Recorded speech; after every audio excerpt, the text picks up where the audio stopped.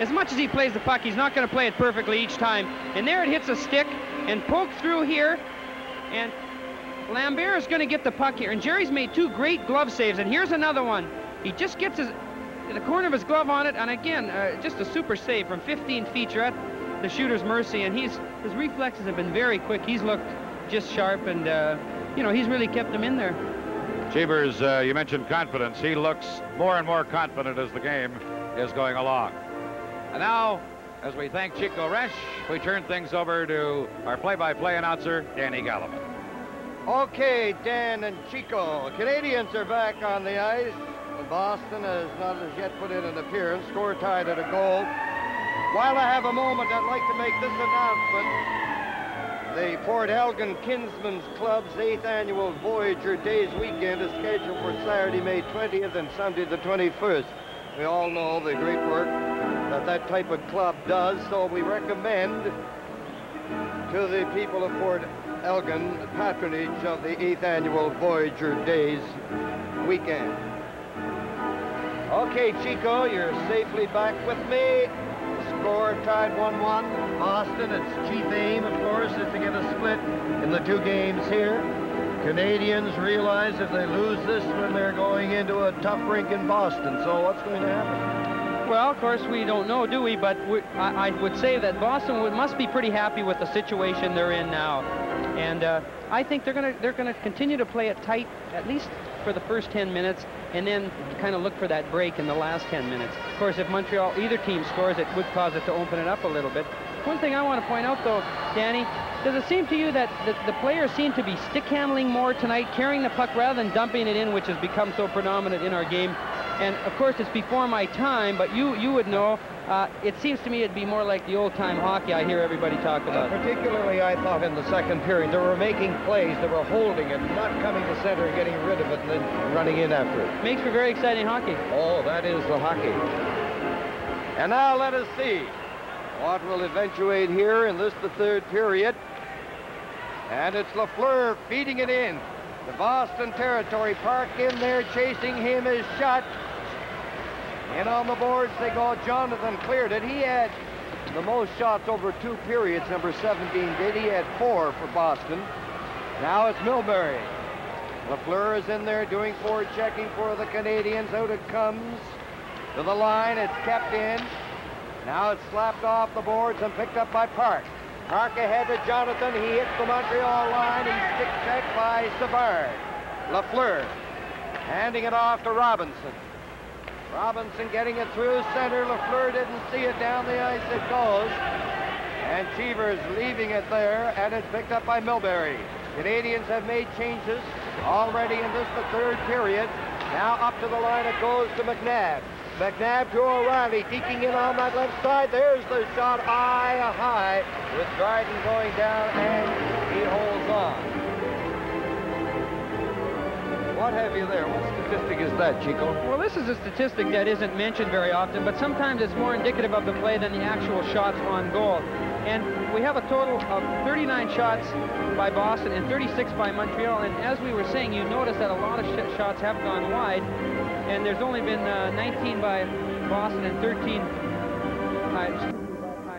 by the Canadians on goal, but they've taken many more shots. It's whipped around the net by LaPointe. Gainey is bumped solidly by Doe. The Bruins moving in again. Number 14 is Miller. He's after LaPointe, who pulls away from the Boston forward. Over to Gainey. It's at the line. Here's LaPointe taking a look. Fired it into the slot. Smith was there to gobble it up, and Gainey at the line, feeding it back. There's Mondeau. Cheevers out of the net. Now Gainey has it. Back along the boards it goes. Here is Régin Oud to the other side.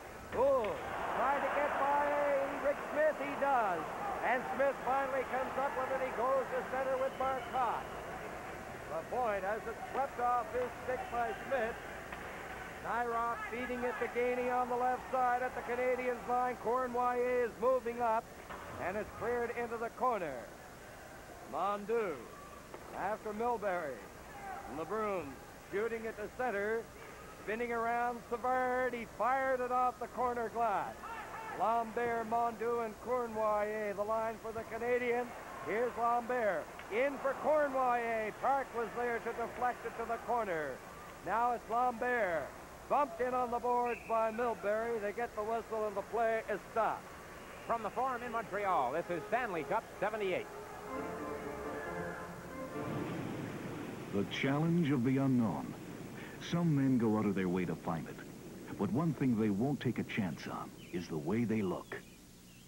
So they use Brill Cream. Brill Cream conditions hair. Keeps it looking healthy, natural. Keeps you confident you're looking your best. Brill Cream. For men who'll take a chance on just about anything but the way they look.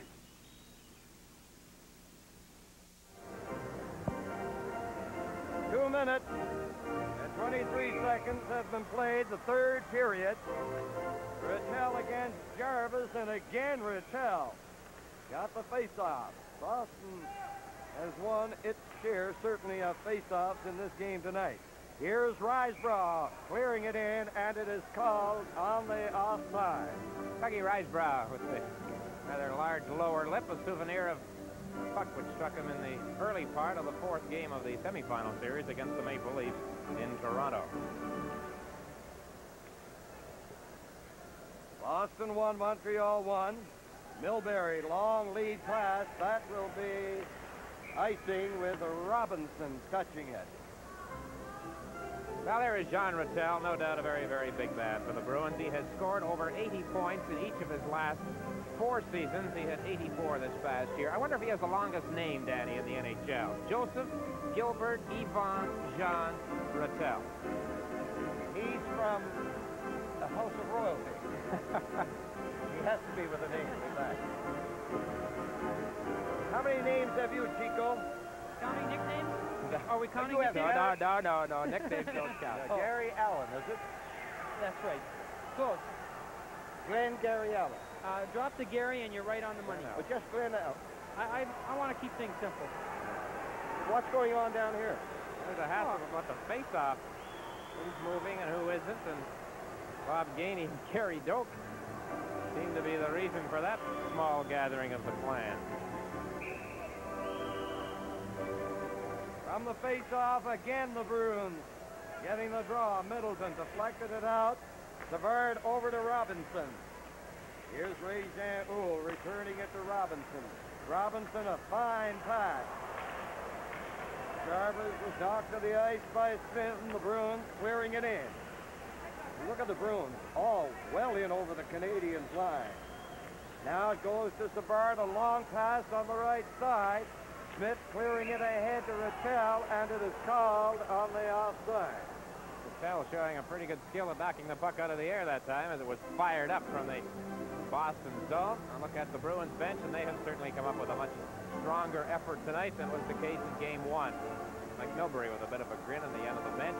They were a bit tired. Ken Dryden's theory, Danny, was that the Bruins might have felt good at the start of that game Saturday, but coming off that series with Philadelphia just 48 hours before, he said they were fatigue would catch them early, and it looks like that's what happened.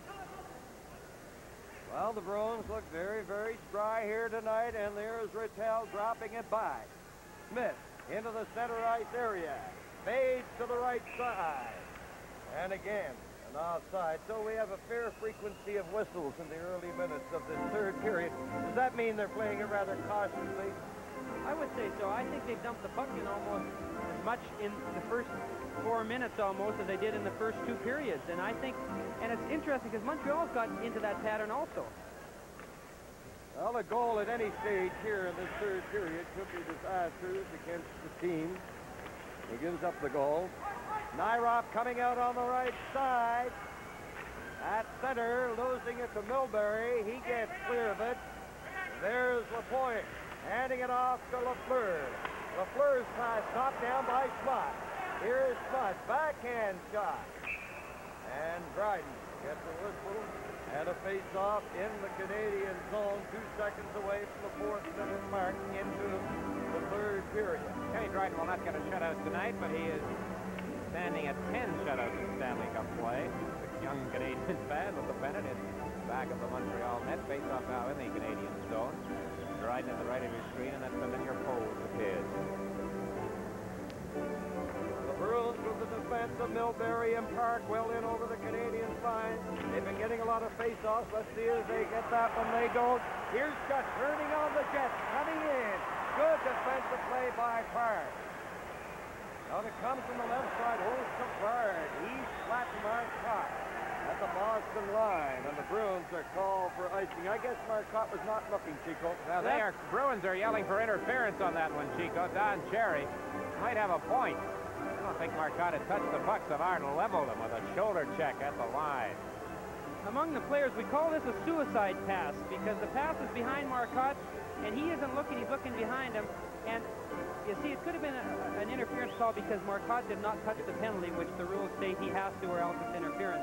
There is Don Cherry. He does not mollycoddle his team. He's a strict disciplinarian, but they have great respect for Cherry. Here's Robinson shooting it, and he whipped it off the glass. Miller knocking it into the center ice area. Lafleur is forced back by Marcotte. Marcotte staying with him. Now Lafleur giving it to Robinson. The score is tied at a goal in the third period. Robinson to Réjean Houle over on the right side. It's whipped in by Lemaire. Lafleur upended by Millbury. And the Canadian supporters thought there should have been a penalty there. Boston clearing it to center. Robinson ahead to Réjean Houle, turning with Lafleur and Lemaire. Over it goes to the Boston line, cleared in by Lemaire. Lafleur is in Boston territory. Tonight's Stanley Cup playoff game is coming to you from the Montreal Forum.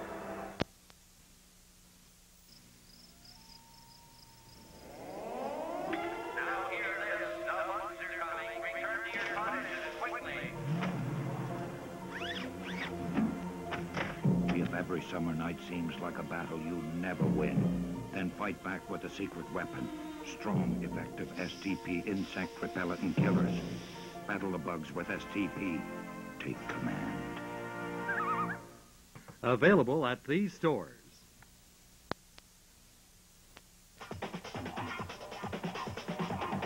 CBC covers the Commonwealth Games August 3rd to August 12th.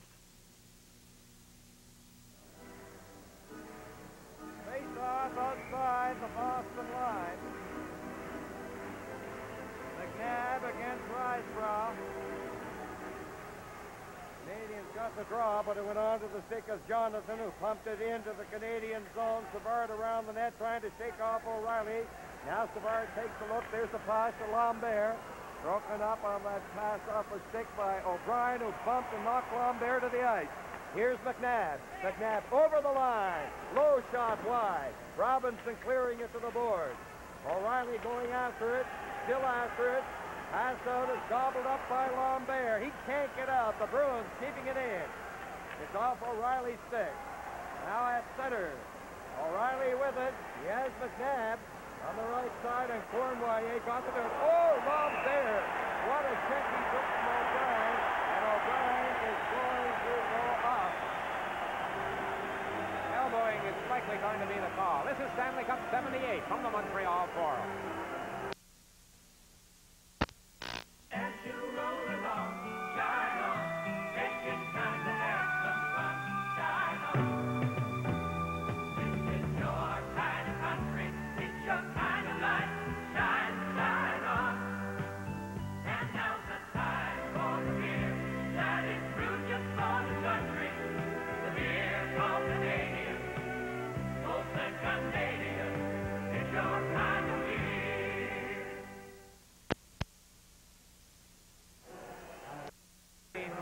Could be an important moment in the hockey game. Dennis O'Brien has been penalized for elbowing, and here's why. At 5 minutes, 37 seconds. He corked Yvon Lambert, but good. I noticed that as that was all transpiring, Yvan Cornwallier of the Canadiens was heading toward the Canadiens' dressing room. Canadians on the power play. Here's Lapointe firing it in, and the feed in there. There is Schutt behind the net. It goes to Réjean Houle, back to Lapointe. He winds up. Oh, Cheevers blocked that one brilliantly. Lafleur getting it back to Lemaire. He stand on it. Here is Shepard getting it late. Lapointe is at recovery. Shepard is going in a goal and drives it off the line to the corner. Now in front of Smoke. He takes his shot. Dryden again. And Dryden covers up. Was feverish action down there in the one shorthanded goal against them all season, Chico, but they get awfully close to one right there. Nice play here by Greg Shepard from start to finish. He steals the puck off Lemaire, and he'll take a quick look over here and see Lapointe coming at him. And Lapointe dives, and Kenny, again, using good stick work here, poke checks him and knocks it off in the corner, and he thinks he's out of trouble, but no, that's just a start, because well, here's another look at it. Again, a good poke check by Kenny. Any kids watching, that's the way the poke check should be played, and of course, they had another good chance immediately following that. A minute and 28 seconds remaining in the O'Brien penalty. And it was Boston, since this penalty has been assessed, that had the great scoring opportunities. Now Lafleur in full flight. He's down. He's in over the line. Park is after Lafleur. Lafleur around the net to the corner, taken in on the boards heavily by Park. Now it's Marcotte cutting in on the left side, and Dryden comes up. Here's Scott in from the back, and Dryden takes it away. A rolling puck off the stick of Scott. Lapointe ahead to shot shot. Oh, the penalty for tripping coming up against the Montreal Canadiens. Guy Lafleur is going off for tripping. Comes with 54 seconds left in the Boston penalty to O'Brien, and I wonder, Chico, if that wasn't the late reaction on the part of Lafleur. Might have been upset with the check by Park, which was a great check. Nothing wrong with it, but it did the job. Well, that's right. And you know, I noticed on the first goal that, or I think it was the third goal that the Canadiens scored the other night, Guy Lafleur actually acts as a pick where he'll get in the way of the defenseman. And I think what he was trying to do was kind of run a little interference there. Oh, this is the earlier shot by Marcotte. A good save by Kenny. And then, of course, the puck in the corner, but it's thrown back out front, and he makes another good save here. And it's just great action. All along. Again, a good kick save, and you know, it's hard to tell who's got the power play. It's just been going up and down. So the manpower situation has been equalized with the penalty to Lafleur. Now Nyrop shooting it in. O'Brien, however, with 40 seconds left, Lafleur with 1:45. Into the corner, Doak against Jarvis. They might get a whistle. They do. You know, Chico, in Detroit, in the third game of the Canadiens-Red Wings series, Canadiens got a penalty in the first period and then proceeded to score two shorthanded goals. Somebody yelled out the next time Montreal got a penalty, yelled out, "Red Wings decline the penalty."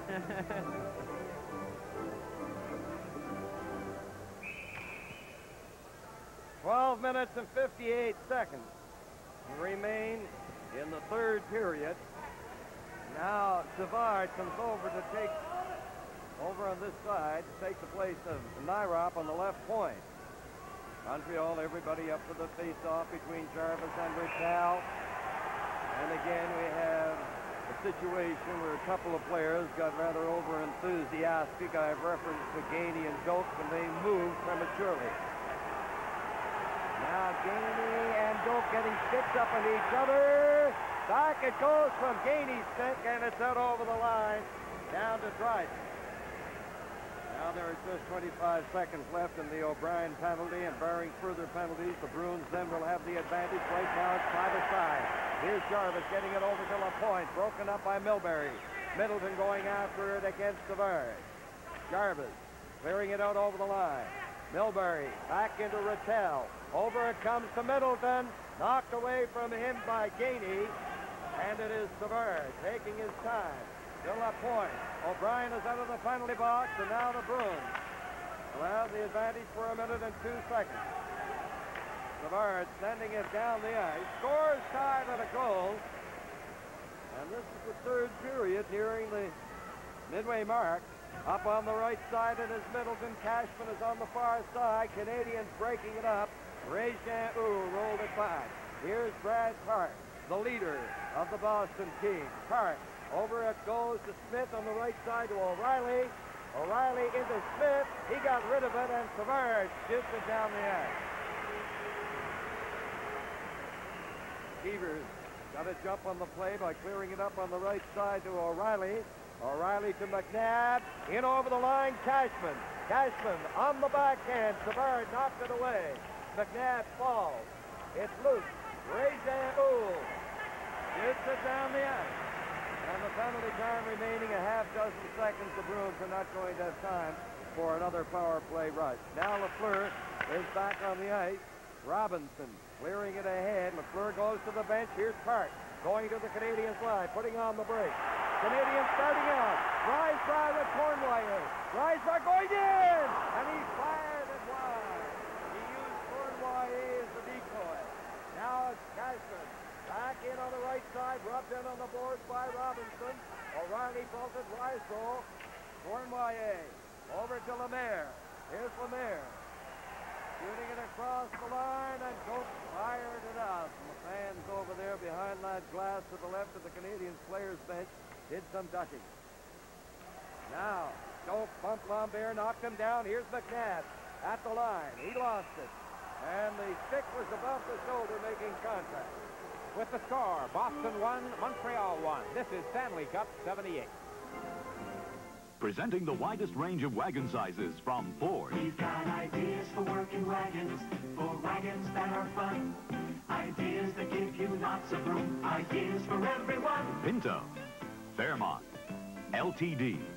From the peppy little Pinto to the full-size LTD and roomy Fairmont, nobody offers a wider range of wagon sizes than your Ford dealer. See him now. The better ideas keep coming from Ford, the Wagon Master. Fairmont of the Canadiens out there now. He hasn't seen that much action. The Canadiens have had only 3 shots at the goal in this period. Only one has found the target. Boston has had 8 shots directed toward Ken Dryden, and they have connected on 4. Here's that last break. Ricebrough and Ivan Cornwallis, and some of the fans got on Doug Ricebrough after this one a bit, as he elected to shoot on the play, and he missed the net. Was that deflected on the way, Chico? I couldn't It sure tell. looked like it. Yeah, Yeah, it changed directions in front there. Must have hit Rick Smith's stick. You know, we are just 32 seconds away from 2.5 periods of hockey in this second game, and Montreal has been limited to 14 shots. Boston has 22. Boy, it's hot up here. It's one thing I know. And you know, the winter is finally over. I think the down in Antigonish, Nova Scotia, they're making plans for next winter. Big campaign for a curling rink. And I know that you wish they'll get many financial aid enters in that campaign, Chico. Oh, I'm always on the side of a good cause, and anything From the West, you like curling, don't you? That's right. That was my sport. I had to make a decision whether to be a pro hockey player or a pro curler, and I picked hockey. There's not too much money in curling. Well, it's getting, though, you can at least make a living. Okay. Up on the left side, Marcotte couldn't get anywhere. Milbury against Cornwallis. Mondeau knocked it down. Lambert fired it in. Not too much on it. O'Brien clearing it. Mondeau couldn't get it. Now Lapointe played it back in. At the line, Lambert shooting it back. On the move is number 6, Mondeau, jammed in on the board. Here's Cornwallis centering it. It went by Lambert on the lip of the crease. Lambert bumped his net. Here's Alvarez in front of the net. Big save by Cheevers. Bouncing puck. And Milbury has it. Milbury ahead to Miller into the center ice area. Over it goes to Marcotte. He caroms it off the board. Dryden active. Now it's back in, out over the line. Dolph waiting for his teammates to get onside, and he cleared it over the glass. You know, less than 10 minutes to go in regulation time, 9:29. You know, I would think that every team in the league should get a tape of this game and show it, because Boston has just played so well the whole game and really shut off the Canadian attack. Well, games 3 and 4 in Boston, Thursday night and Sunday night, and we'll be on the air on both occasions, 8 o'clock Eastern Daylight Time. Games 3 and 4 will come to you from the Boston Garden. That's Bobby Schmott at the end of the Boston bench in some kind of difficulty. They fight for it at center. Somebody, who was it just hit Schmuck? Oh, but He took a solid body check. I'm trying to recall. Lambert, I think it was. Not sure. Lambert? Not sure. Yeah, he looks a little doubled over there. It looks like it might be his wind. I don't think it's a knee or anything that should keep him out of the rest of the game. So the team's making changes. Danny mentioned it is warm, and it's getting warmer in this building. It's been a long night for some of these players. Now, the Bruins make a belated change as far as their defense is concerned, but referee Newell says no. Cashman argues the point. O'Brien and Brad Park tried to get onto the ice. Don Cherry concedes the point, and they're ready to go.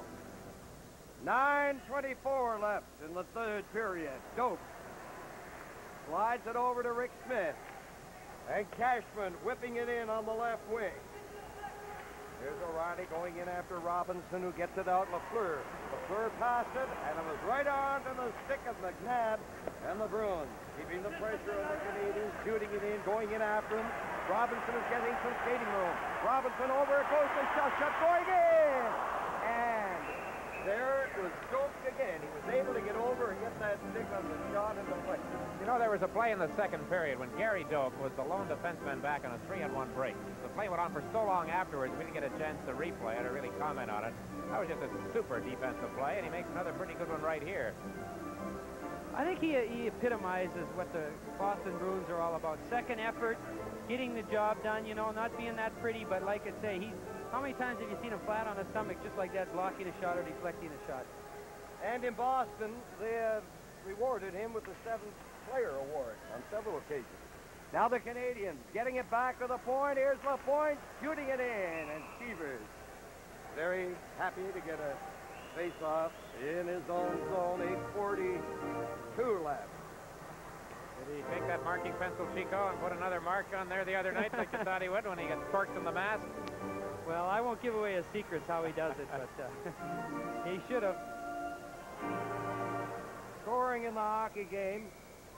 Park for Boston. Shot for Montreal. Now it comes to Middleton. He hands it off to Jonathan. Jonathan holds it, feeds it in there to the short side. Middleton centering it. Dryden very alert in goal, cleared it back. Here's Littell out in front. And LaPointe starting out. Down on the left side it goes. Gainey after Park. Middleton turning at the Boston line. Having difficulty against Jarvis. Shooting it in. Littell with LaPointe. Shooting it off the boards. Park feeding it back in. And the Bruins strategy, you can see it. Stay up there on top of the Canadiens. There's Littell doing that. Out it comes on the left side. Gainey. Out to Ray Jean-Houl with Jarvis. Over to Jarvis, a good pass. Back to Gainey. He fires. He scores!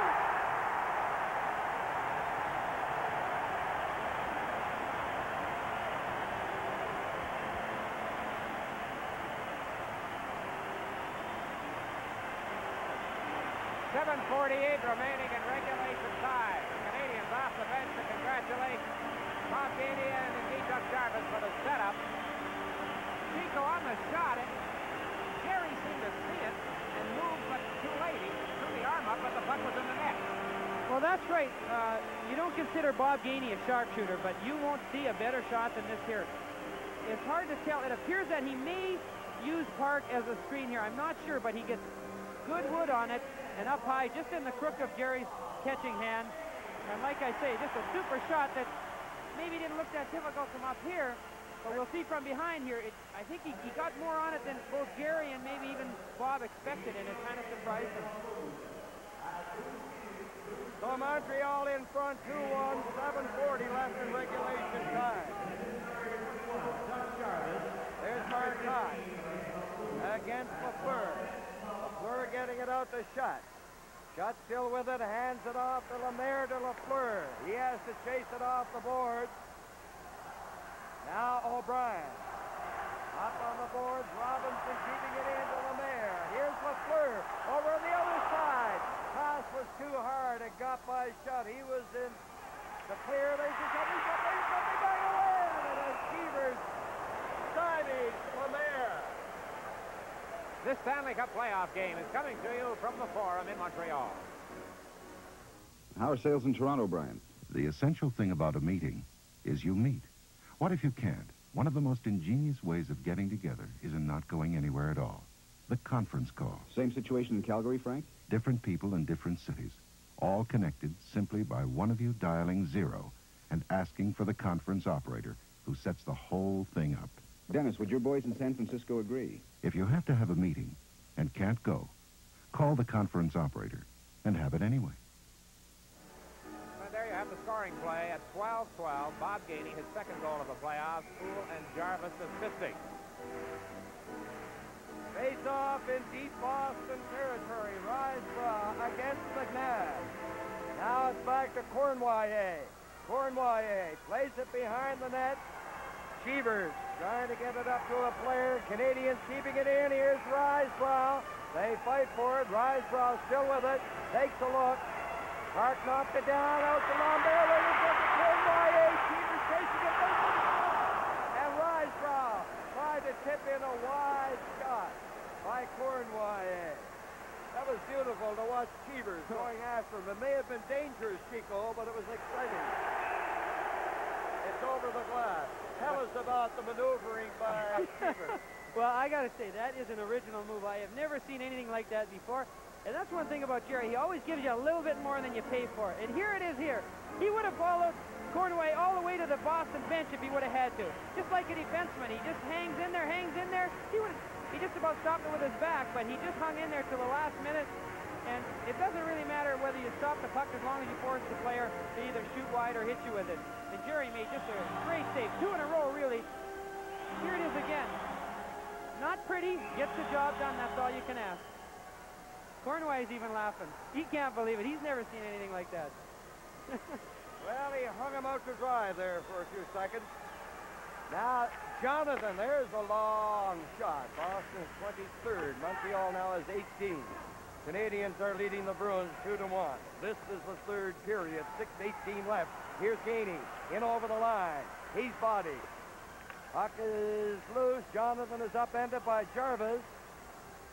Here is Middleton getting rid of it through the center ice area. Pouncing on it is the point. And now you'll see Montreal moving up, trying to get the Bruins tied up in their own zone. They're all in there, the forward. Poole, Lemaire, now Gainey goes off and Lafleur comes on. Boston with a line of Middleton, Rattel, and Jonathan. Here's Rick Smith bringing it back in for Middleton. Middleton tied up neatly by Nyrop. Good defensive play by Nyrop, number 2. And it was gloved. Gloved tight. Well, the Bruins almost cashed in on an errant pass off the stick of Guy Lafleur, but Bill Nyrop, the big fellow from Edina, Minnesota, via Notre Dame University, made the defensive play, as Danny mentioned, and he hung on to the bitter end. Chico, he's a very, very improved player. He is. A little trivia question. I think everybody realized he once tried out for the Notre Dame football team, but do you know which position? Quarterback. That's right. That says a little bit about the mobility, and he's not considered one of the best mobile defensemen the Canadians have, but he was a quarterback, and you know they have to be mobile. You know who beat him out? No, I don't. Tom Clement. Oh, yeah? Play now the Ottawa Rough Riders. Yeah. Another trivia question. You're 2 up. Chico, this dick is amazing. Oh, is he? What a man. Now Robinson clearing it. Out it comes into the center ice area. It's whipped off a leg by Schmott. Robinson ahead to shot. He looks over on the other side, taken on the skate of Lemaire, making that head fake. In it goes, and Lafleur was skating the other way. Brad Park, he is the lone Boston goal. Gainey and Schutt having scored for Montreal. A fake pass by Milbury to Marcotte. Marcotte in over the line, back to intending that one for Schmott. It ends up in the corner. Robinson. Now less than 5 minutes to go. Canadians getting rid of it. Down the ice it goes icing. That is not a particularly good thing to ice the puck at this stage, is it, Chico? You haven't got time, Dick. Live from the Ford in Montreal, the Stanley Cup playoff. Get away, make your getaway from the city. Get away with a Johnson. Get away, make your getaway to a place in the sun with number 1. Get away. Go with a Johnson. Go with a Johnson. For 50 years, more people in the world have been getting away with Johnsons than with any other outboard. Coaches who were co-coaches for Team Canada in 1976, and since then have opposed one another twice in a row in the Stanley Cup final. Chico, how about these ices? You got about 10 seconds.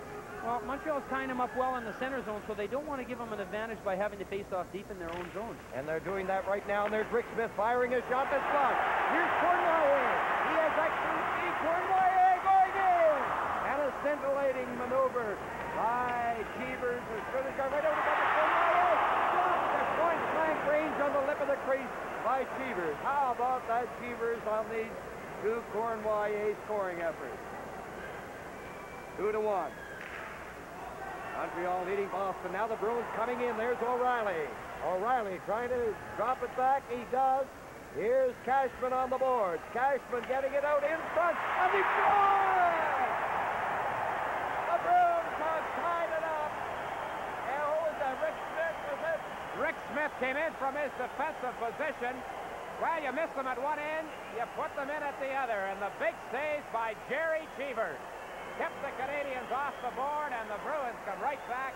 Rick Smith in deep, not usually in that spot, Chico Resch, and the Bruins have tied the game 2-2. Talk about the value Terry O'Reilly has. Here he drops the puck. Now the puck's going to go behind the corner on the other side of Kenny, and Cashman's in there digging. It comes out front. Well, Rick Smith actually kind of missed the puck, but he got enough on it to shoot it in the far corner, and sometimes that throws a goalie off by the player not getting full wood on the shot. If the Bruins go on to win this game, there's only one fellow responsible, Jerry Cheevers. Oh, he deserves on those saves down there on Cornwall. That's no question about it. Just one after the other, you know. Well, there's been three now where he challenged Cornwall earlier, and then two there back to back. Canadiens have only had 20 shots, but they've all been so tough here. Kenny just doesn't get enough wood on it, and Rick Smith slides it in the corner. 4:12 left in regulation time. This has to be, no question about it, a big, big lift for Boston. Oh, yes, yes. It's going to be interesting to see now if they don't sit back. I think they should take the play to Montreal. Now, Canadiens starting out. Lafleur on the right side, going after Cashman. Montreal with Lemaire, Schutt, and Lafleur. The Bruins with McNabb. O'Reilly and Cashman.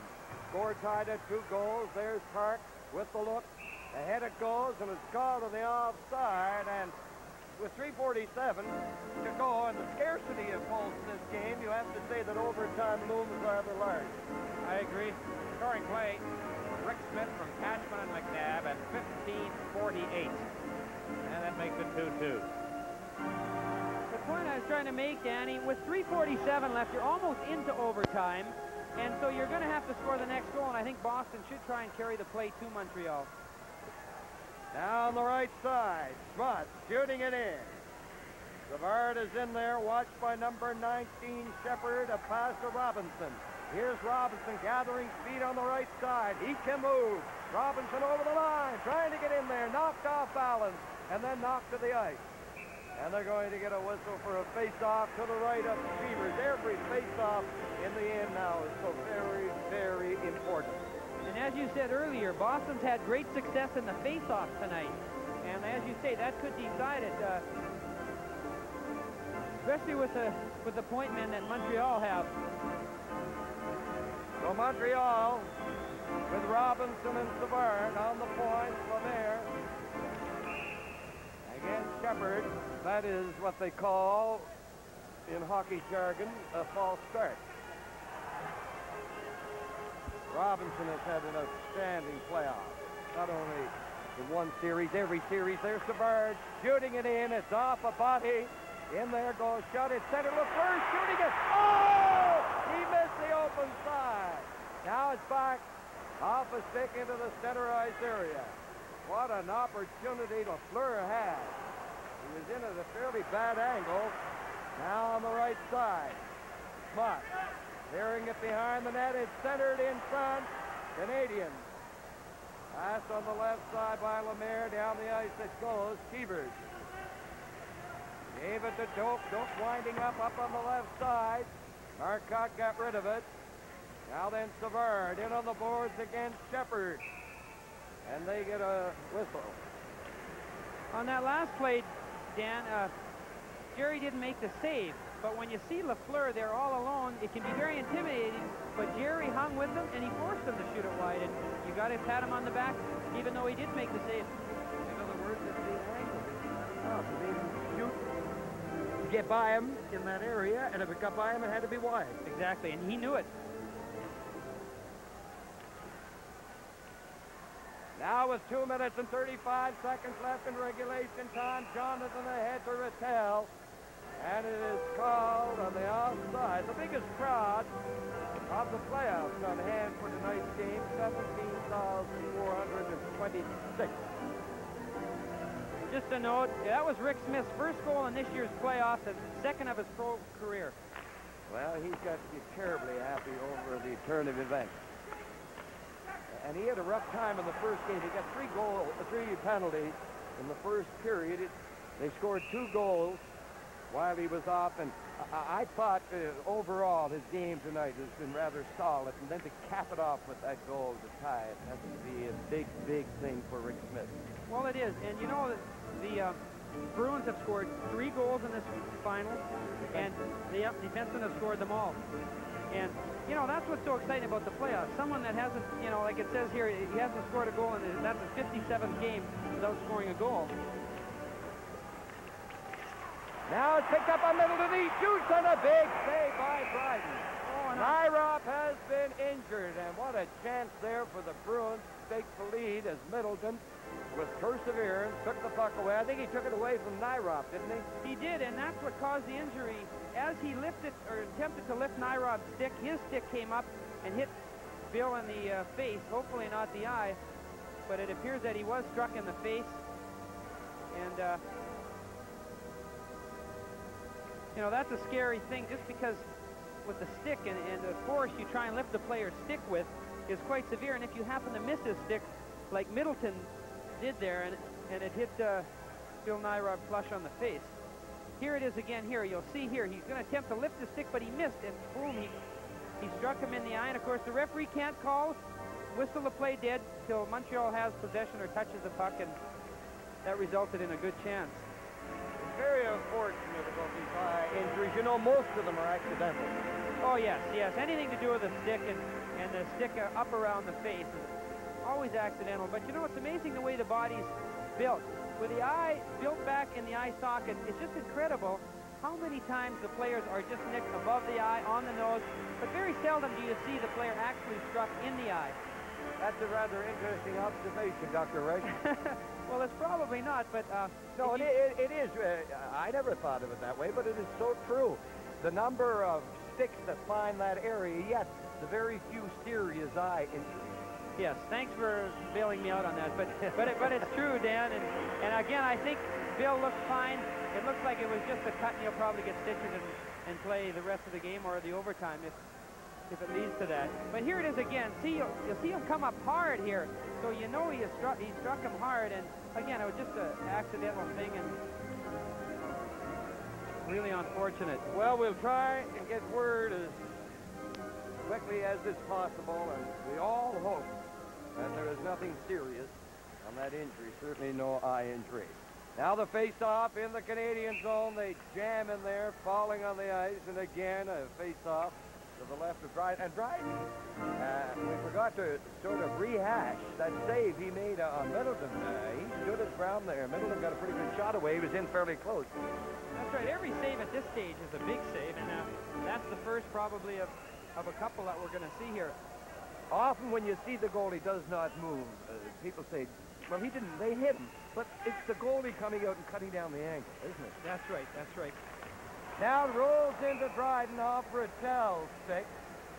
People just continually trying to put the goalies down, Dan. We've got to fight for everything we've gotten, and when you make a good save, you know, it was usually lucky, or else, like you say, it hit the goalie, or if you force a guy to shoot wide, you say the guy shot wide. But 9 times out of 10, it's a good play by the goalie. Since working with you up here, I feel now I'm fairly well disposed towards the goalie. You feel that I'm being biased, do you? No. I think you're terribly truthful. Yes, well, I do too. Here's the face-off. Robinson with it into the corner. Robinson gets it out to Jarvis. He's checked. Here's Rattel. Couldn't get a shot. Bruins are buzzing around. They drop it back, and the Canadiens in possession. Bull clearing it to the corner. Jonathan and Robinson in there. Here's Middleton trying to center it. Rattel right in front of the net. Oh! Dryden went down and picked at it, and it went bouncing. Gamey bumping Jonathan. That was a very, very close call. But the Bruins are very aggressive. They are. They've taken the play away, and like I said, I think they feel that they'd like to end it if they could, naturally, before the end of the period. But I think they like their chances with a minute 29 rather than, you know, playing it safe. Here you'll see it. Again, Kenny made a good save with a stick, and it just bounced away from Jonathan. But really, the last 3 minutes, all the plays been down in the Canadiens' end. You realize the Canadiens have not been out of their zone since they were called on that ice. That's right. That started it, and you mentioned that. It's more than the icing. It's a train of thought you get into. You start thinking defense, and that's what they were doing. And now let us see. It'll be Shepard against Lemaire. Lemaire shot in Lafleur. There's Shepard, Marcotte, and Schmott. Stokes and Rick Smith on the point. They just fade out of your picture as we get a close-up to face-off area. Here is Shepard trying to center it. Shot has it away. It goes off the skate of Lafleur. Park for Boston ahead on the left side. He missed Marcotte, who then cleared it in. And it gets caught up in the sweater of LaPointe. Said, no, I've used all the paraphernalia I'm going to use in the playoffs. Ron Andrews wanted to know why I didn't use paraphernalia. And there is Savard with it. Ahead on the left side at center. They struggle for it. Shepard over on the left side off the boards to Marcotte. He shoots it. Dryden clearing it to Lafleur. 1 minute left in regulation time. Puck is back in Boston territory. There's shot going after Park. And again, the Canadiens are called for icing. So you have to say, right here, at this particular juncture, the Bruins have the upper hand. Well, no question. And, you know, the thing is, Danny, I think the pressure is more on Montreal because, you know, it's their home game and so forth. And the Canadiens, obviously, they haven't been in this position very often where they felt the pressure, you know, being tied. Even, you know, most games at home, they're up 2 or 3 at this stage of the game. And it's interesting to see they were reacting. They are reacting like a lot of teams. They're dumping the puck out. They're a little bit disorganized. And it's allowing Boston to actually get the momentum. But you're saying at times they look like an ordinary team. Now the puck into the center ice area. In on the boards they go with 43 seconds left. This has been a grueling, titanic type of struggle. It's been a great hockey game, you know, and like, you know, this is what we're talking about, the finals. This is what the fans want to see. I mean, I'm biased. I know you are. What? We're both biased. You have to be, but what I wanted to see more than anything else was a good final. To see Boston do well, it gives players around the league a hope almost. You can say, well, look, if Boston can beat them, so can we. You know, Canadiens have been regarded as invincible, and we're seeing here tonight that they can be played even or maybe beaten. Well, they haven't been beaten as yet. Clark took his man, shut down. Here's Rattel in over the line, dropping it back to Schmott into Rattel off his skate. Into the corner for Robinson. Ahead it goes. Here's Lemaire coming down. The pass intercepted by Schmott. Here's Schutt picking it up over the line with shot. Canadiens in there with Lemaire. Lemaire going to the corner. Rattel has it. Now up it goes to Marcotte. Out over the line. Robinson on it. Gets it over on the wing. Here's Lafleur dashing in there. Lafleur around the net. Taken out of the play. He and Park fall. And regulation time has ended. And it is a 2-2 hockey game. So the great drama, the great excitement of overtime will be upon us after this respite of 15 minutes or so. In the meantime, we look at the Canadiens going out. The shots on goal, 28-20 after regulation time. Boston with 28. There's been some fine goaltending in this game. Well, it has. The goalies have really taken over in the third period. Both of them making one great save after another. So the score at the end of regulation time, Boston 2, Montreal 2. If you're a one-brand beer drinker like myself, nobody's going to talk you into switching over to Molson Diamond just because a lot of the other guys are doing it. Not even when they tell you it's got a smoother taste than your brand. There's only one thing that's going to make you change your mind, and you know it. You got to judge Diamond for yourself. Like I did. So go ahead. You be the judge. After all, the other guys can't always be wrong. Bill, the captain's along.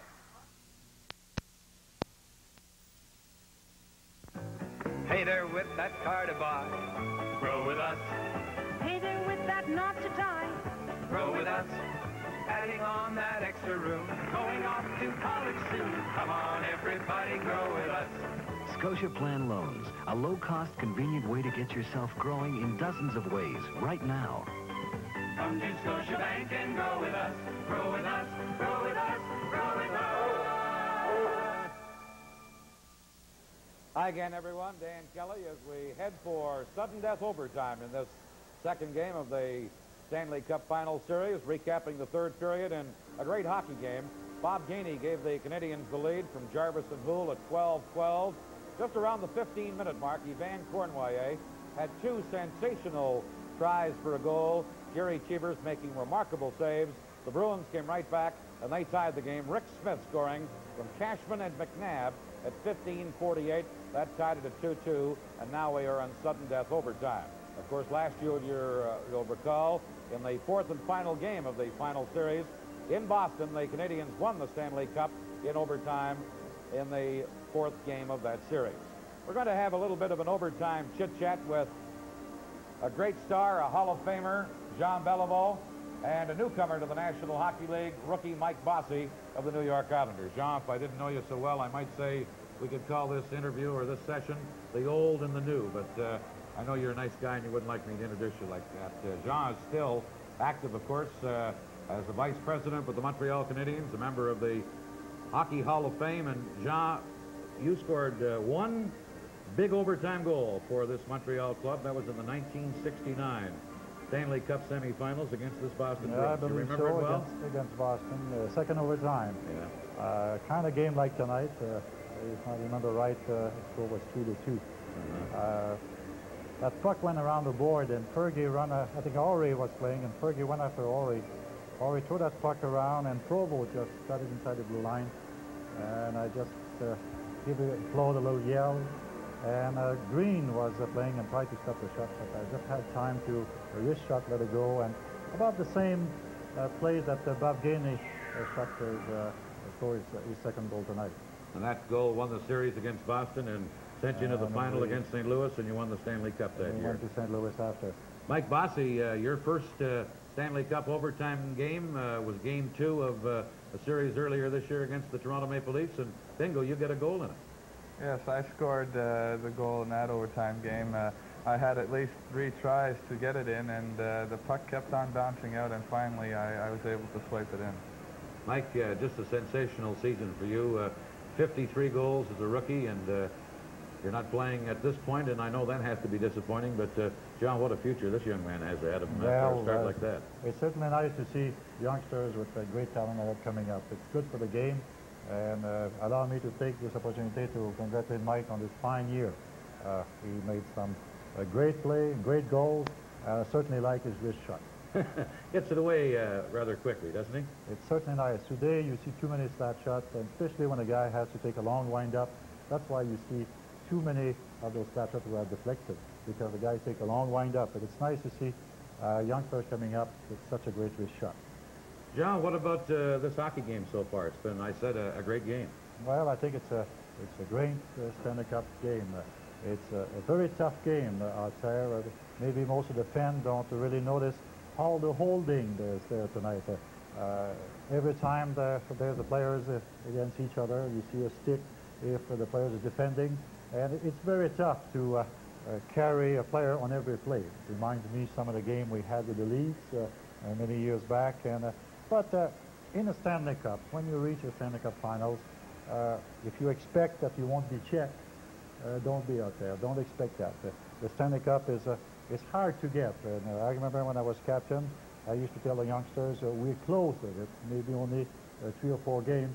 It might take many years. I know many great ones who, naming Gadsby, for 20 years, great hockey player, and never won a Stanley Cup. So you know that you're only 3 or 4 games away, and everybody gain a little more out there. Mike, what are your impressions of this game? Well, it's a nicely played hockey game. Boston has come back and really played well tonight, considering their performance the other night. And Canadiens missed a lot of chances, especially Pierre Mondeau in the first period, and Yvan Cournoyer in the latter part of the third, and then you had Boston, Jean Rattel missed a couple of chances. It's going to be a real tight-checking overtime period, and it might even be a fluky goal that wins the game. Sean, correct me if I'm wrong. It seems in overtime in recent years, the teams seem to open up more quickly than they used to. It seems to me in 10, 15 years ago, they used to play it more cautiously in overtime. Do I have the right track on that? Well, you're probably right. I think as a whole, we all recognize that hockey is maybe a little faster than 10, 15 years ago. And I suppose that both teams try to use element of surprise, hoping to get a quick goal, and on many occasions, it had happened. Are you looking for both teams to go right after it well, right away? The way they've been playing tonight, they've been checking very close, but I'm sure that they're going to certainly, if the occasion or the opening happen, they're certainly going to give it a good try, I'm sure. Mike, one thing, Jerry Cheevers in this hockey game to me is looked like the Cheevers of, well, years ago. He's just been remarkable. Well, Jerry is a great goaltender, and he likes to challenge the hockey players who come at him and shoot. And he's had a lot of success with it tonight, especially against Yvan Cornelier once in the third period, where he tried to pass it to Riseborough at the corner of the net. And if he keeps on coming up with the big saves in the overtime period, they just could win the game. But then again, you have Guy Lafleur and Schutt and Lemaire and Cornelier, the fast skaters on the Montreal team that just could break it open.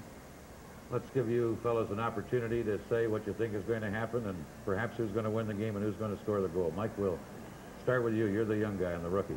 Well, Montreal's a heavy favorite, and I predict Montreal will win it, and I maybe give it to Lafleur, who hasn't had very many chances to score tonight, or Yvan Cornelier, who has missed a lot of chances. You go along with that thinking, Mr. Vice President well, I have of the no other Montreal choice, Canadiens? Yeah, but I'm going to take Lemaire. You're going to take Lemaire? Yes. That's John Beliveau, and that's Mike Bossy. We thank you, fellows, for bringing back some memories, Jean, of your overtime goal and for Mike's overtime goal of not very long ago, earlier this year in the Stanley Cup playoffs. We'll return with the Stanley Cup 78 in just a moment. How to help provide early warning protection against fire.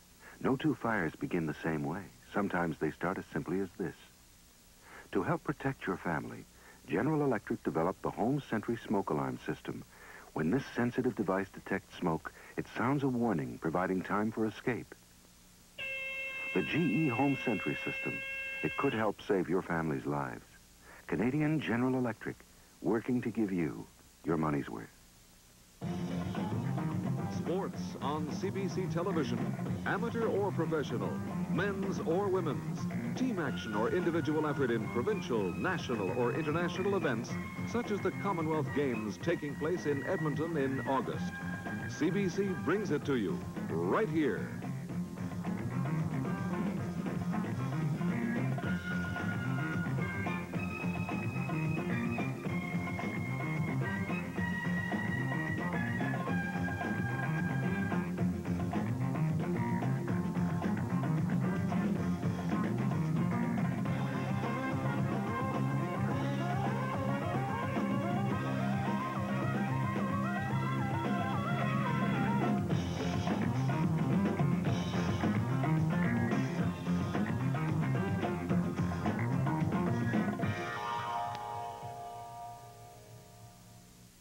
Lou Nanny, the general manager of the Minnesota North Stars, a regular on our Stanley Cup final telecast. Lou, a quick comment from you on the third period of regulation time.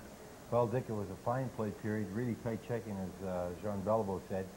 There was a lot of interference, but there were some good chances by both teams, and especially by Cornway, that just seemed to turn the tide at that moment on the ice. He had two great chances to put the game away for the Canadians.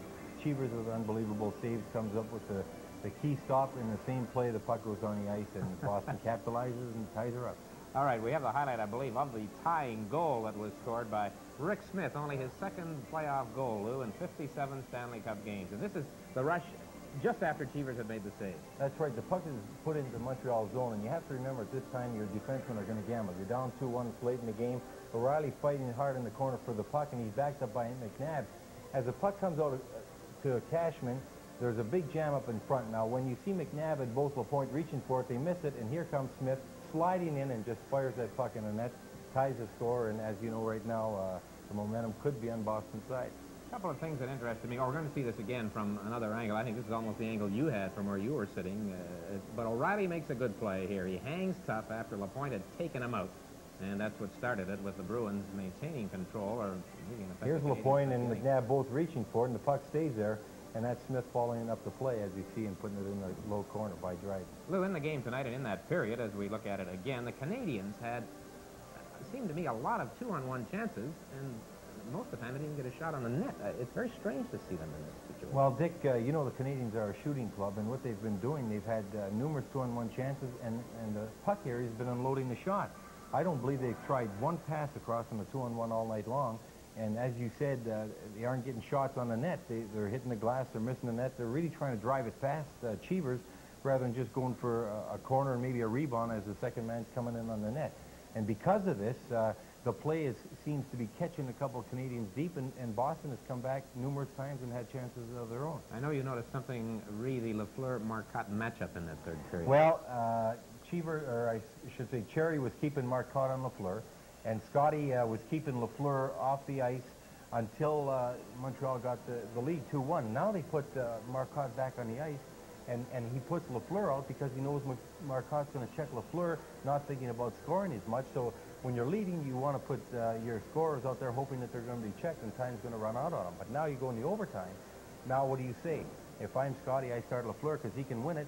If I'm Don Cherry, I start Marcotte because now the longer it goes, the momentum of the home rink is gone by now. And the longer it goes, Boston's got a better chance to win it. Very briefly, Lou, your comments at the top of the show about the way the Bruins should play, or you expect them to play, has pretty well come true. Yeah, they played a lot tighter than they did the other night. They weren't forechecking that second man unless they were sure. They came back with four guys across the blue line, forcing Montreal to dump it in. Consequently, Montreal's not getting the open shots that they had the other night.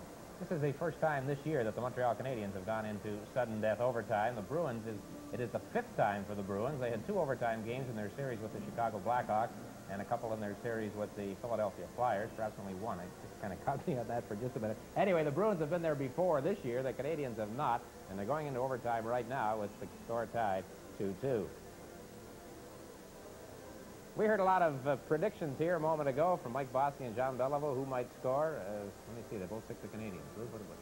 Well, I've got to go with the Canadiens, and I was going to go with Lemaire because he's got the shot, and really he's dangerous all night long, and I expect Lafleur to be watched more. Lafleur, as you know, is the most dangerous player, but Lemaire is awful dangerous, and he makes his chances count. He did it last year against Boston. One thing that is often said, the team that ties the game late in regulation time has the old cliche momentum going when overtime starts. Does it hold true? Well, I'd have to say right now Boston's very confident. They've come out here, they've played an excellent game, they've showed that they can play the Canadiens. They feel that they can beat the Canadiens in there, and I think they've got a good chance to do it. The goaltending, I don't know. I look at goaltenders, Lou, all year in hockey, but when it comes to sudden death overtime, that's got to be something else to stand there. Well, Jerry Cheever's been through it quite a bit, so has Kenny Dryden. They're both professionals. Cheevers, as you know, it just seems to be a money goaltender, and really it could be a fluke that wins it. I don't see either of these goaltenders giving up anything easy, so it could go off someone's shoulder or skate blade or stick. It could be a deflection that wins it. I'm going to sit on the fence. I'm going to say if the Canadiens win the game, it'll be Steve Shutt. Of Boston, it'll be Jean Rattel. All right, thank you, Lou Nanny. Now, back up to the broadcast booth, and here again, Danny Gallivan. Okay, Lou and Dick, and as we mentioned when we wound up the third period, when you get into overtime, it's punctuated with drama and excitement. You went through it in the 7th game against Toronto. What did you talk about in the dressing room? Did your coach say, okay, boys, let's storm after them right away? Yeah, we talk about getting the goal early. You can say hello to Moose Jaw again. I think they're probably getting sick and tired of seeing me, Danny. What you try and do, of course, is be confident going in. And one of the things we said, well, listen, we know what's in here, who's going to be the hero? And I'm sure both teams are saying that type of thing where they're both, trying to build each other up, confident-wise. And then I think both teams are going to try and end it early, as we talked about. Montreal maybe have to go with 3 defensemen. You don't want it to drag on too long, or I'm sure they don't. Boston, the same thing. They want to get that first goal. Not give Montreal too many good chances. So I think both teams are going to come out storming, or at least attempt to. Well, Chico, the last time Boston and Montreal went into overtime here at the Forum in Montreal was April the 24th, 1969. Belleville scored. That's his only overtime goal at 11:28. That was into the second overtime period. Montreal 2, Boston 1 on that occasion. Right now, as we get set for overtime play, in this, the second game of the 1978 final series, the score is tied at 2 goals. We have Lemaire going out with Lafleur and Schutt, and it is Shepard, Marcotte, and Schmutz, the forward line for Boston.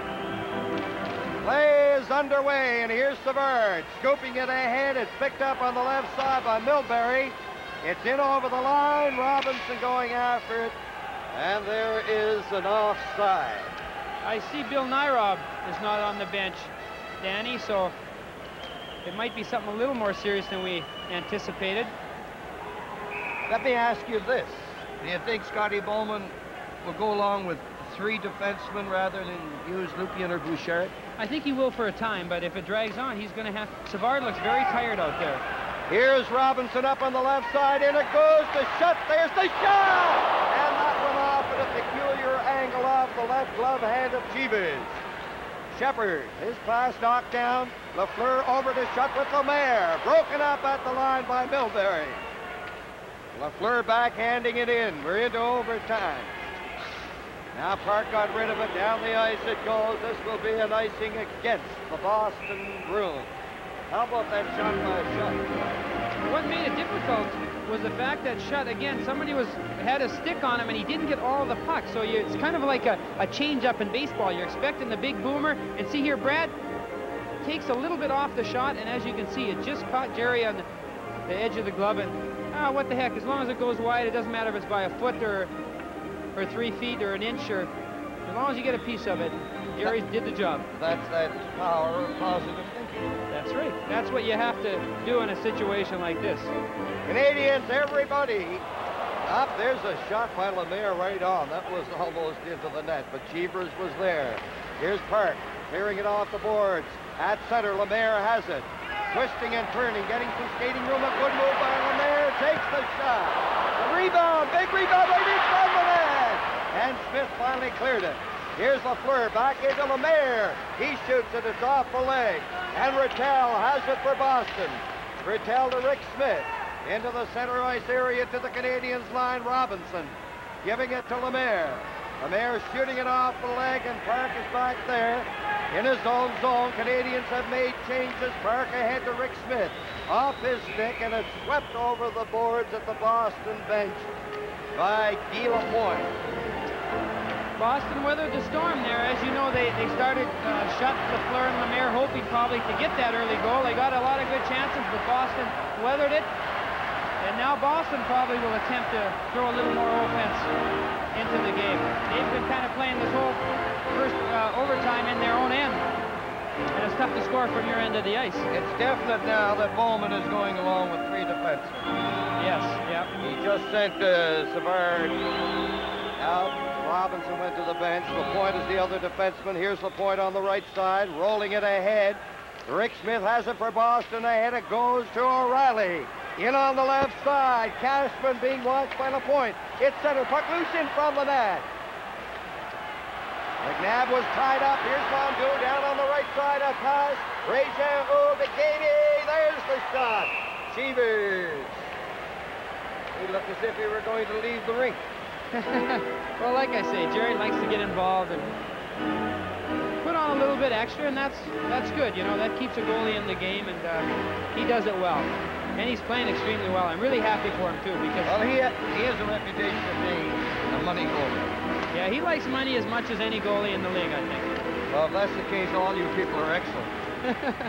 Now O'Reilly in on the boards against Gainey. Mondeau is bumped by Doak. Here's Doak clearing it to the point. Savard has it. Over it goes to Réjean, and the Bruins, 4 of them coming to center. Over to O'Reilly. Across the line. He loses it. McNabb is going to keep it in. He was bumped after getting clear of it by Gainey. Now it's Lapointe. Ahead to Savard. Back to Lapointe. Dangerously in front of the net. He gets away. Lapointe down on the right side. clearing it in. Here's Cashman with shot after him to the other side to O'Reilly. Kept in by Lemaire, he lost it. McNabb to O'Reilly, down to the line. Picked up and wheeling away on the right side. A ski shot, he gets away from the check. And it was O'Reilly who went flying. Pass goes to the open wing, and now Brad Park clearing it ahead. Oh, it almost got by Robinson with Schmotz getting in behind him. Now it's Savard at center. 4 Canadians to the Boston line. A pass broken up by Marcotte. Over on the left side. McNabb elects to go to the Boston bench. Here's a pass off the boards for Schutt going in. Park sweeps it away. Schutt again to Lafleur. Now it goes to Robinson. Cleared by Shepard. And it's into the center ice area. We're nearing the 4th minute mark in the overtime. It's tied at 2 goals. There's Lafleur moving in. Off the boards it goes. Lafleur after it again, and the Bruins tip it down on the right side.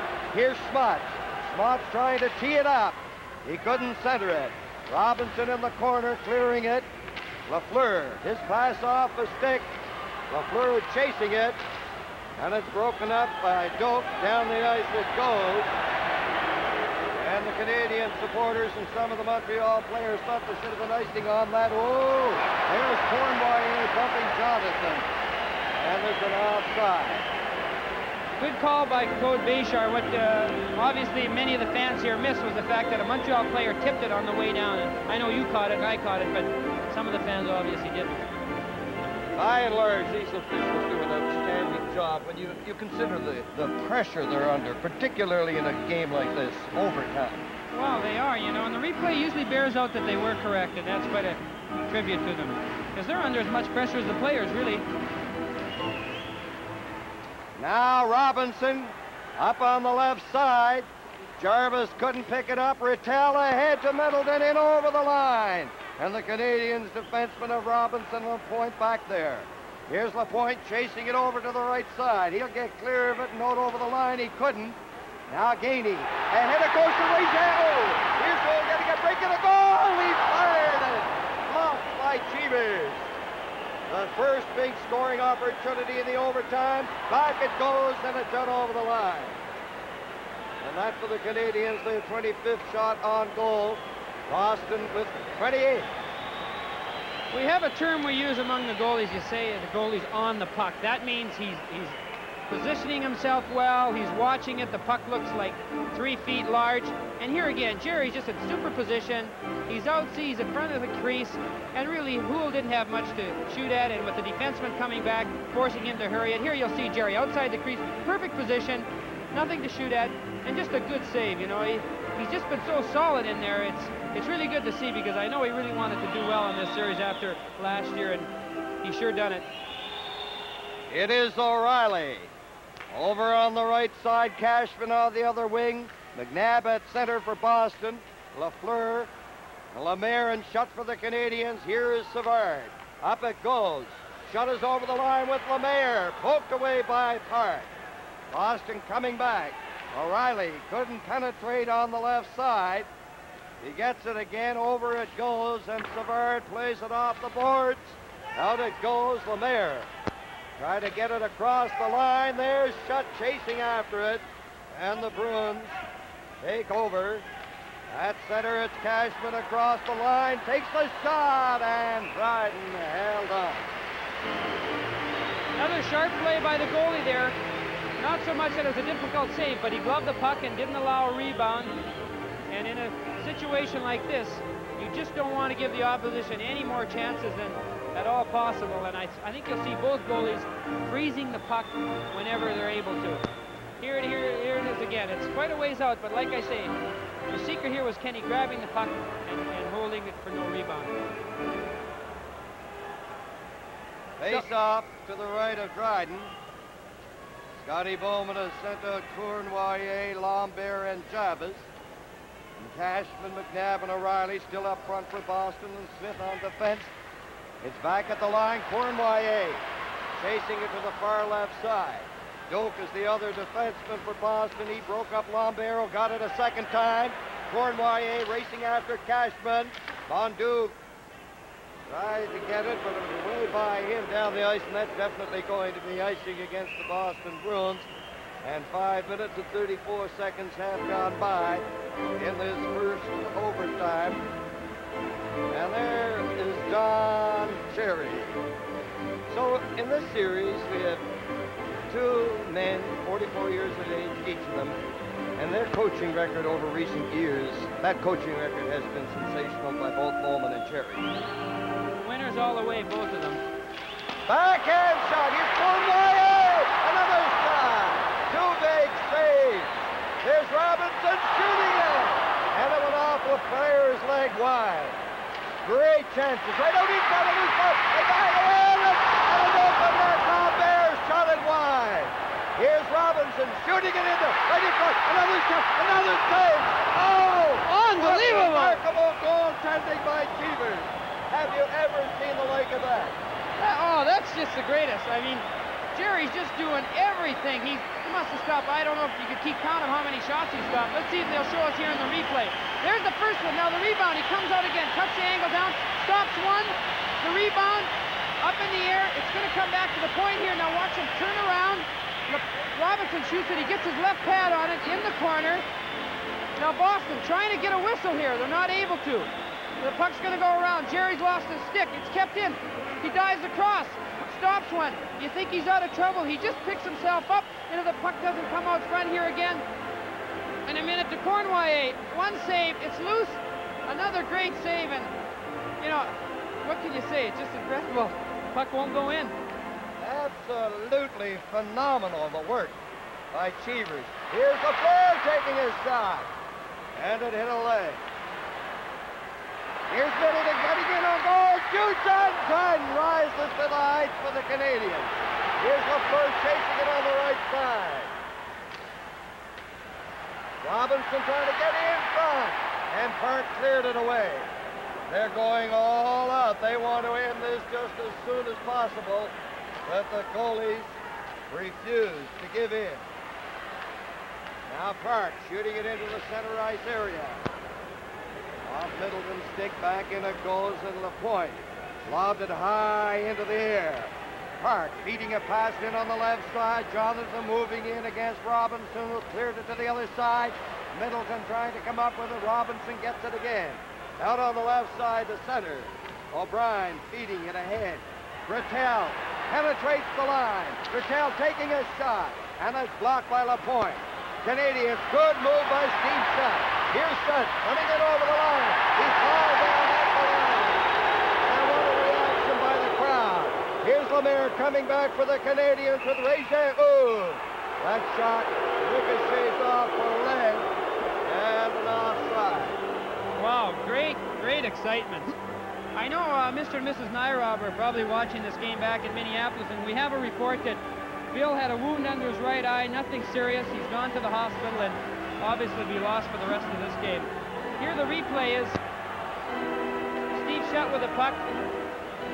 This is the hook here, and see, he doesn't really go down, and here's another little trip, and you know, in a different time, a different situation, there may be penalties, but in a game like this, you can't really call something like that. Not that... What infraction is going to bring about a penalty in the overtime? Good question. Score is tied at 2 goals. And LaPointe over to Savard. Now loose puck over on the far side. Cashman is racing up, taken out of the play by Jarvis. There is LaPointe off the boards. Gainey starting up on the left side. Gainey taken out of the play by O'Brien. O'Brien has played some fine hockey since coming into the game in the second period. Number 28 for Boston. Now O'Reilly going down to the line. Here's Cashman. It's knocked off his stick, and Gainey starts away with Régé Houle. Gainey in over the line. Here's Gainey trying to get in front. Poked away by Rick Smith. The Bruins get it out over the line. Savard takes a look over to Robinson. Robinson into the center ice area, hits the Boston line. He weaves into the corner. Here's Robinson getting in front of the backhand shot. A scramble. High off. And again, Cheevers holds it up. Tougher save than it looked like. With Robinson cutting out front, the important thing there for the goalie is to hold his ground. And Jerry not only held the ground to make the first save, but he remained stationary, and Robinson wasn't able to jam it in. Here you'll see a great burst of speed here by Larry Robinson. And he handles the puck real well, as you'll see here, Danny. He comes out front, he shoots, and there's Jerry on the puck again, gets that leg in the right place, and they're not able to jam it by him. Chico, the potency of the Canadiens' offense in this overtime is reflected in the shots on goal. At the end of 3 periods, Boston had 28, and Canadiens had 20. Now Montreal has 31, and Boston has 30. So the Canadiens are out shooting them 11-2 in the overtime. And it's still tied at 2 goals. Schmutz rolling it into the center ice area. 11 minutes and 34 seconds left in the first overtime. Here is Schmutz trying to center it. It goes into Dryden. He catches it. Number 19, Shepard, was there looking for a loose puck. I've seen these games so often, I'm sure you have too, Danny, where one team completely controls it, can't seem to put the puck in the net, the other team will come down, get one good chance, and end it. And it's just incredible. I don't think I've ever seen a team with so many good chances, and the puck, you know, mainly because of Jerry, just hasn't gone in the net. And it's got to be a good feeling for Boston. They got to feel that they kind of have 9 lives tonight. Well, in this overtime, Cheevers has kept them in there. Now Canadiens shot into the center ice area, long pass. Here's Lafleur chasing it. He missed it into the corner punt. Laying it ahead on the left side, and it will be icing. Icing against the Montreal Canadiens. Lafleur was going in the corner there, Dan, to pick he up the puck. He missed it completely, didn't he? Correct. So again, another example of I missed it until the official called it, and then I realized, here you'll see it. But the officials are really sharp, and he misses the puck there, and it should be icing, and Claude Béchard does a good job of calling it. Every face-off is important, and that was a big break for the Bruins. The Bruins with the defense of Milbury and Parkin over the Canadiens line. Schmutz spins Savard around. Lafleur against the boards, watched closely by Shepard. And again, we'll get a face-off in Canadian territory, and this has to be advantageous to the Boston Bruins getting all these face-offs down there in Montreal territory. Lafleur and Schmutz move too quickly. And now let's see what's going to happen from in front. Savard gets it out. He hit Lafleur. Lafleur ahead on the left side. Schutt jams the shot in there wide. In along the boards, Milbury. Here's Steve Schutt with it. Takes the shot. Cheevers is getting a face-off in his zone. And now Montreal out shooting Boston 32-30. We're rapidly approaching the longest overtime game this year, Dan. The longest game went 10 minutes and 17 seconds, and Boston beat Chicago 4-3. Peter McNabb got the winner. In recent years, you know, overtimes do not go very, very long. The way I guess hockey is played today, you have defensemen or offensive men, and the teams go out there and they want to get it over with. That's right. Now here's Lafleur, over for Lemaire. Lemaire trying to center it against Rattel. It's back on the left side. Jonathan hands it off to Middleton. Middleton had the Bruins' best scoring opportunity in this overtime, and now the Canadiens with De La Pointe ahead it goes. Lemaire shooting it! Oh, that was a blistering drive. It was wide. Now off the glass. Gainey keeping it in. Gainey off the bench, goes to the corner. Gainey trying to jam it out in front. Here's Gainey at the side of the net. Smith is down. Puck is under Smith. Face-off will be to the right of Cheevers. That was a lot of hustle by Gainey. You notice he just came off the bench and went in there. Yeah, he's one of their hardest workers. And Rick Smith, who we're looking at, we talked about it earlier, but he's just played just a great game. And here again, he's out front where he should be. He sees the puck is loose there, and although Montreal fans didn't agree, I think it was a good call that he didn't get a penalty and he was able to tie it up. And another good effort by Rick Smith, who's having himself a great game tonight. So it's a sweltering atmosphere that we have at the Montreal Forum, literally and figuratively. The tension, you can cut it. And it's hot. Now back it goes to, backhand shot by Jarvis. Weak shot wide. Into the corner. It's cleared on the left side by Milbury. Down into the Canadian zone. Robinson tried to hit Gainey. It's off his stick. There's Park being watched by Jarvis. Jarvis falling. Park off the boards. Rattel dropping it back for Jonathan. Jonathan at the line. His shot is going in on goal. Great play by Jonathan, but he couldn't control it. Canadians starting on the left side. Jarvis taking on the play by Park. Middleton off the boards. Feeds it ahead. Savard clearing at the center. Here's Rattel. Intercepted by Robinson. Robinson coming down.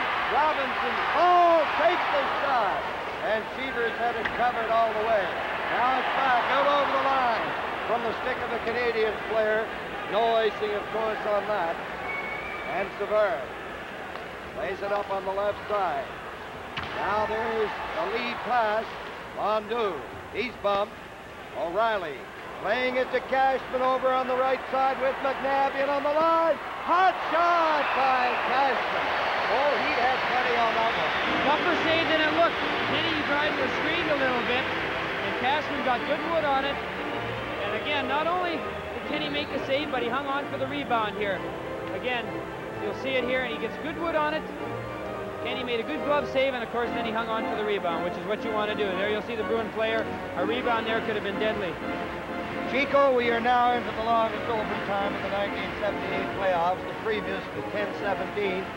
There you see Gainey upending his check in the center ice area. Austin, everybody up. O'Reilly on the boards. Cournoyer getting it out to Lambert with Cournoyer. In it goes. Cournoyer in behind the net. Cournoyer centered it, and it's gobbled up by O'Reilly. Knocked off his stick by Lemaire. Doak gets it to the line. Canadians keeping it in. It's knocked down in front by Lemaire, and he couldn't get a shot away. Canadians applying the pressure. Here's Lemaire. He falls. The Bruins out on the right side. O'Reilly with McNabb and Cashman. O'Reilly trying to get through there, and LaPointe drifted it into the air. Lemaire couldn't pick up the pass from the stick, or Lambert couldn't from the stick of Lemaire. Now along the boards. It's at the line. Smith over to O'Reilly. O'Reilly cut by two players. Now O'Reilly digging to the right side and feeds it finally over the glass.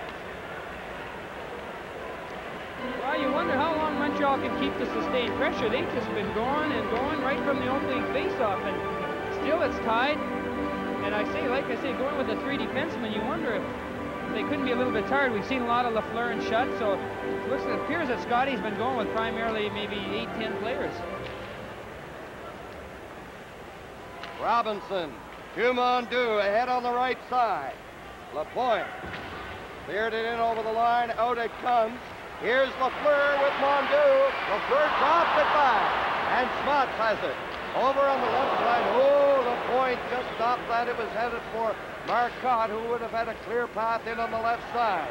They struggle on the boards. Mondu playing at the center. Marcotte rips a shot into the corner. There is Robinson. Or checking number 19 for Boston, Shepherd. Motionless is Robinson. He takes a look. Now Lafleur. Lafleur, rink-wide pass for Mondu. Mondu over the line, puts on the brakes. Takes the shot, and ricochets off the stick to the far corner, and Marcotte.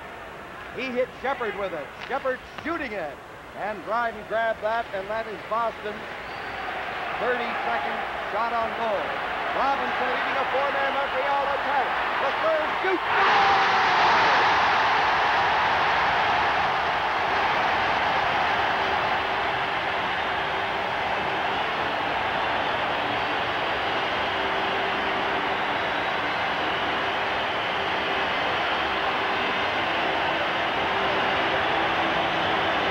So the Montreal Canadiens on a goal by Lafleur from Robinson. Canadians have won it 3-2, and you know, Scotty Bowman, this is the first time I've ever seen him do it. He left the bench, and he has gone down there to congratulate Lafleur. And, of course, the Canadiens bench empty, and Montreal getting a tremendous ovation. And they realized how important this game was and what a struggle the Boston Bruins put up here tonight. So the Canadiens up 2-0 in the series. There's Robinson. And we'll have a chance for you to describe it later, Chico.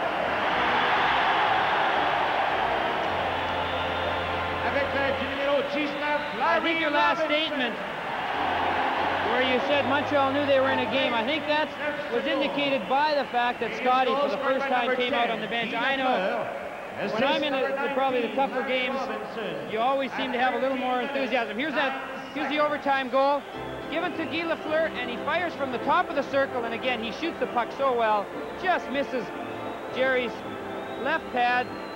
And again, it wasn't, I mean, it's hard to say. Jerry stopped so many great ones, and you might say, well, what was he doing on that one? But Lafleur, who I've always said, you take velocity and accuracy, Guy Lafleur is #1, and he indicated it there again. Here's the play. There it is, Chico. Oh, yeah, Larry Robinson makes the play again, gives it to Guy, and now we'll see exactly where he shoots the puck from. Just outside the top of the circle.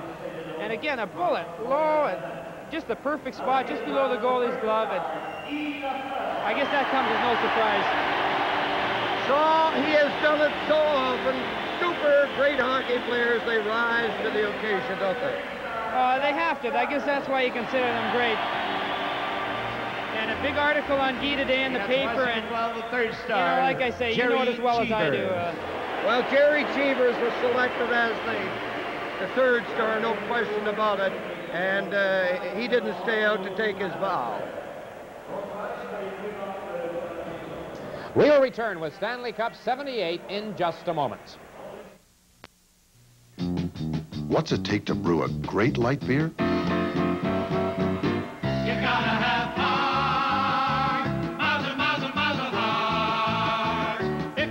Brew a beer with great taste.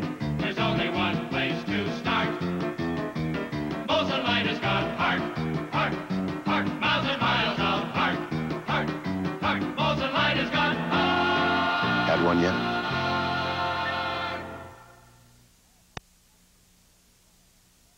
A couple of chaps named Irvin and Kelly have enjoyed this hockey game tonight, I'm sure, equally as well as the viewers have from coast to coast in Canada and the United States. The Canadiens winning it 3-2 in overtime. That's Guy Lafleur's second overtime goal. He scored one against the Vancouver Canucks a few years ago here at the Forum. Dan Kelly, I kind of wondered on the goal. Chico said, well, you might look at Jerry Cheevers and say, what was he doing on it? I wondered if Cheevers maybe thought the shot was going to the far side.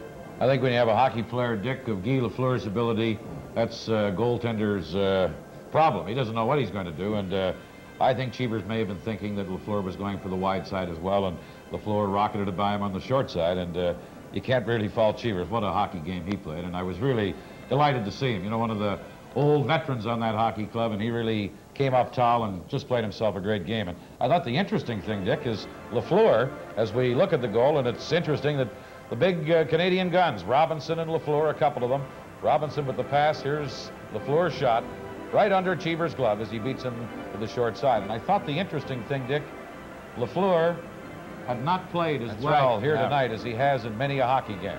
Should Ken Dryden have had an assist? He handled the puck. Certainly. Got it to Robinson.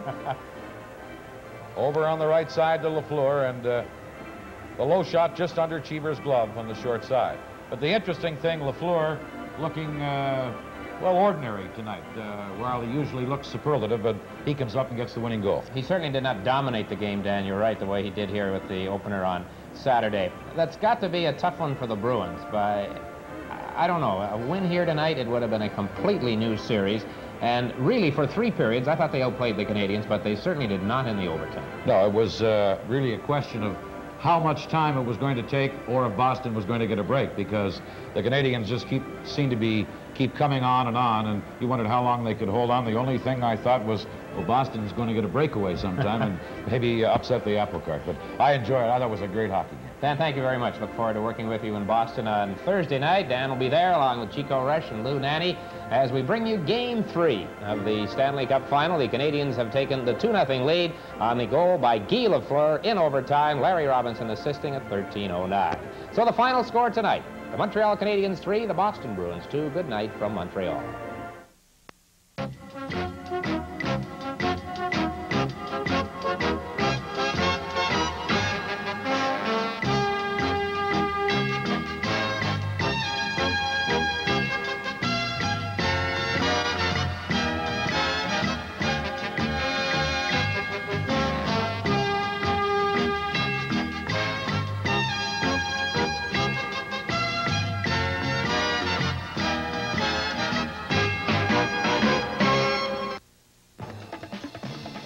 Live on CBC, Hockey Night in Canada, brought to you by Ford of Canada, on behalf of Ford and Mercury dealers from coast to coast.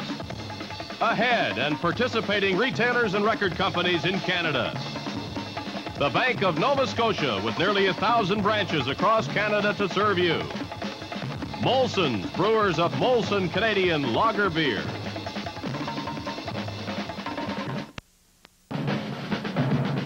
Hockey Night in Canada is protected by copyright and is intended solely for the enjoyment and entertainment of our viewing audience.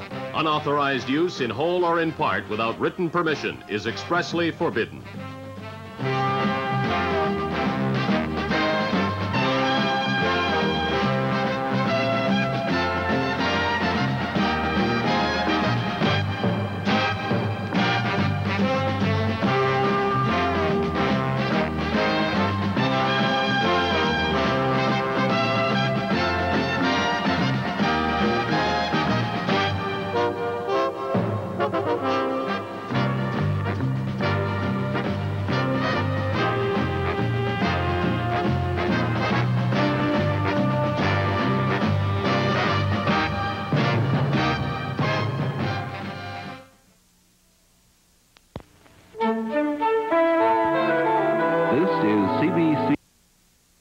Would you take notes on your best white shirt? With Fantastic Pen, you could, because it erases this easy without leaving a trace. This incredible development of space-age technology has hundreds of uses around the home and office. It writes like any standard pen, but correction is this easy. Fantastic Pen erases from paper, paint, unfinished wood, most surfaces, even your husband's best white shirt. If you write, you cannot be without Fantastic Pen, the world's first correctable pen. $2 or less. As a country kid, I sailed a raft made of hickory poles and twine. All I took with me was some cold RC to cool the hot sunshine. Though years have flown, I should have known there's a